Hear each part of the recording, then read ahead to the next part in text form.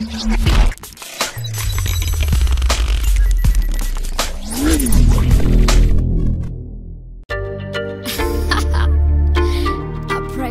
baby. Tarehe kama ya leo, Mei 28 mwaka 2013, tulimpoteza moja kati ya marapa wakali sana kwenye game ya Bongo Flavor, Mangwair. Wengine mlimfahamu kama aka mimi, Wizi, Bama, Ngwair aka Ngwair. Mimi the MVP, half man half amazing, Lil Omi. Karibu kwenye Lil Omi TV. Leo nataka nikuelezee kidogo sana kuhusiana na Mangwair, at least maisha yake kidogo na jinsi alivyoingia kwenye muziki, vitu vile vitatu alivyovifanya na mpaka kifo kinamfika. Mangwair alizaliwa tarehe 16 mwezi wa 11 Novemba mwaka 1982 huko mjini Mbeya, na alikuwepo huko Mbeya amekaa kama miaka mitano hivi. Wakahama yeye na familia yake, walipata kikazi. Kwa hiyo yani familia yake ilikuwa imehama kikazi kwenda mjini Morogoro. So Mangwair akahama na familia yake mpaka Morogoro, na akafika pale, wamekaa pale mpaka kufikia miaka mitano. Ngwair anafikisha miaka mitano Morogoro. Akawa amepata uhamisho kwenda Dodoma Mlimwa ya sekondari, shule Mlimwa, sorry. Lakini baadaye sasa pia akapata hadi sekondari Mazengo pamoja na chuo cha ufundi cha Mazengo, akawa ameenda huko. Kwa hivyo Ngwair kwa kifupi ni kwamba amezaliwa Mbeya, baadaye amekulia kidogo Morogoro kama miaka mitano, akapata uhamisho akaenda mjini Dodoma, ambapo kule alikuwa anasoma shule ya Mazengo sekondari pamoja na chuo cha ufundi. Kwa Ngwair alikuwepo huko anafanya mishe zake 2-3 and stuff like that. Vitu ambavyo Ngwair amekuwa akivifanya muda wote ni mziki sana sana, na ndio watu wengi walikuwa wanamfahamu Ngwair kwenye mziki. Ngwair kwa jinsi ambavyo watu wanasema alivyokuwa, alikuwa ni mcheshi sana, alikuwa anapendwa na watu wengi kutokana na nyimbo zake, mambo yake. Alipendwa na kila rika, watoto, wanawake, wasichana, wavulana, kina kaka, kina baba, kina mama. Na ngoma ambayo ilimtambulisha vizuri sana kwenye game ya Bongo Flavor Mangwair ni ngoma ya Geto Langu, ambayo alikuwa kamshirikisha mwanachemba mwenzake MSB ambaye naye amefariki, so RIP pia kwa MSB. Ngoma ya Geto Langu ilitoka Bongo Records, producer P-Funk Alfani Majani ndio tunaweza tukasema producer ambaye alimweka Ngwair kwenye map, kwenye ramani. Bongo Records kipindi hicho ilikuwa ukirekodi ngoma ikitoka ni moto, ni fire. So Ngwair aliweza kufanya hivyo na alionyesha utofauti kwenye game ya Bongo Flavor. Watu walianza kujiuliza, jamaa amekuja na sound mpya, ni nani huyu? Ana flow tofauti, ana vitu tofauti, ana nyamwezi mwingi sana. Like Ngwair was so ahead of time. Yani Ngwair alikuwa yuko mbele ya muda sana. Kuna vitu ambavyo alikuwa na viimba sijui nini kama karaoke nini. Watu leo hii ndo mnaenda Makoko Beach, ndo mnaenda mawapi karaoke mnakuja mnazijua. Leo Ngwair hivyo vitu alikuwa anavijua muda mrefu sana. So he was so ahead of time, mbele ya muda sana.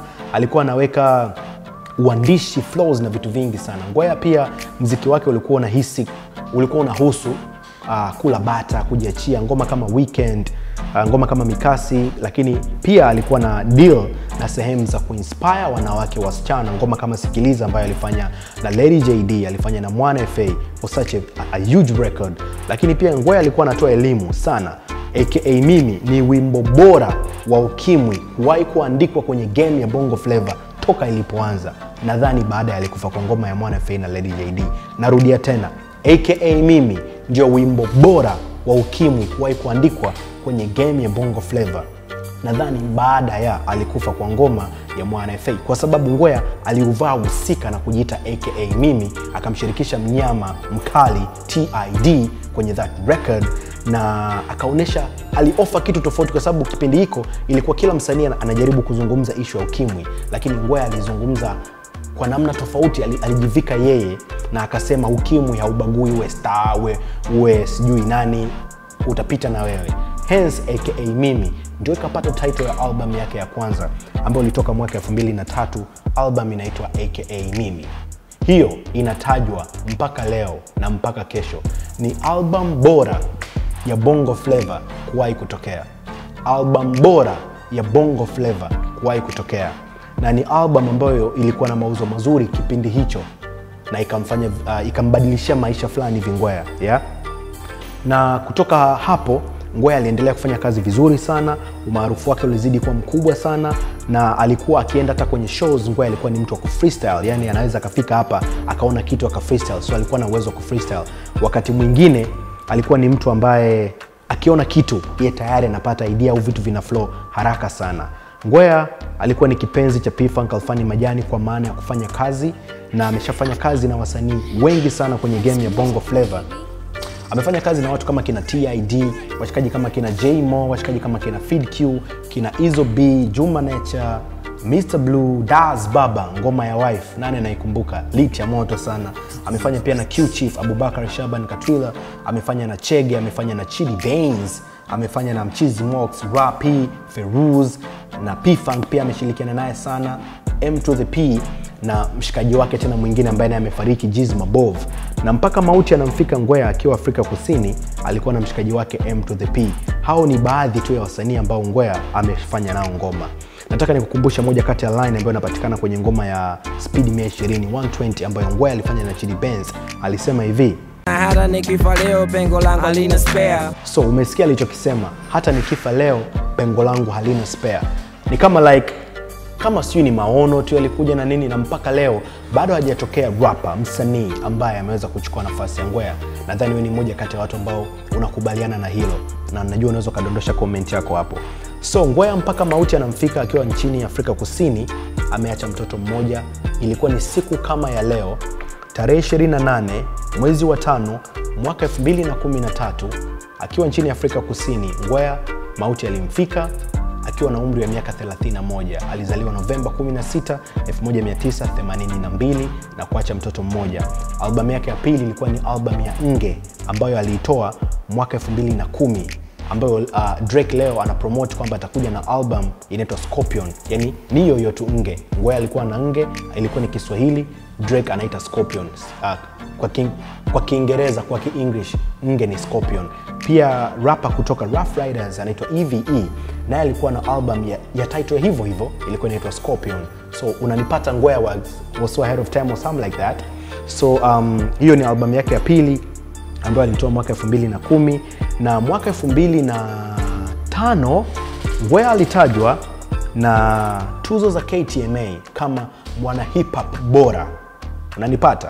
Alipata hiyo award ya kutajwa kama mwana hip hop bora kwenye game ya Bongo Flavor. Kwa ubora wake, vitu alivyovifanya mpaka leo bado vinaendelea kuishi na kukumbukwa. So hivyo ni vitu vichache tu ambavyo nimependa kushare na wewe kuhusiana na Mangwair ambaye tulimpoteza siku kama ya leo, Mei 28, 2013, akiwa na mshikaji wake Afrika Kusini. RIP Mangwair, your legacy still lives on. Tunaendelea kukumbuka siku zote. Unaweza kaniambia kitu gani ambacho unakumbuka kuhusiana na Mangwair katika comment hapo chini. Subscribe kwenye channel hii Lil Omi TV, pakua app yangu ambayo inapatikana kwenye Google Play, Android, Lil Omi app. Subscribe kwenye channel hii, lakini pia unaweza kanigusa kwenye Facebook, Instagram, Twitter, Snapchat @LilOmi kwa more news, more update, exclusive interviews and stuff like that. Guys, asanteni sana kwa kutazama story 2-3 kuhusiana na Mangwair. Hiyo ni kwa kifupi sana, lakini kuna nyingine ambayo pia nimekuwekea. Feed Q anasema ilibidi abadili ile verse aliyofanya na Ngwair kwenye CNN baada ya kusikia unyama aliofanya Ngwair kwenye ile verse yake. Basi toa location, toa code someka, wapi lipobata, wapi leo kinaeleweka, na pesa mingi mpaka natamani jiteka, then watu wapo king Stone ka Jamaica. Ilikuwa ni lit ya moto sana. But before I go, ile interview ambayo nimekwambia kuhusiana na Feed Q ambayo nimepiga naye kwa njia ya simu, unaweza kaitazama hapa. Na pia kuna nyingine ambayo nimefanya na DJ Choka kuhusiana na Mangwair, pia unaweza kaitazama hapa. Oi, bonya hapo kwenye subscribe, gusa kidude cha kengele, kizazi sana. Nipo around mazee.